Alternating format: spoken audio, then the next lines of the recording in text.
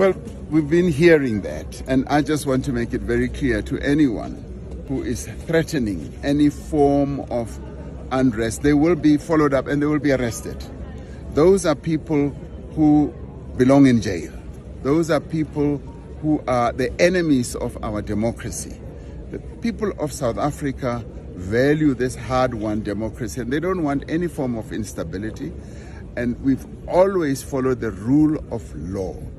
When you are dissatisfied with any decision, be it a government decision, the president's decision, a minister's decision, even a court's decision, there are ways in which all those complaints can be followed up.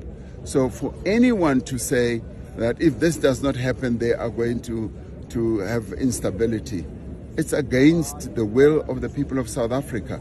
And I can promise you, those people will be followed up. We will arrest them. And they do not belong as part of the South African community that wants stability. That is going to happen.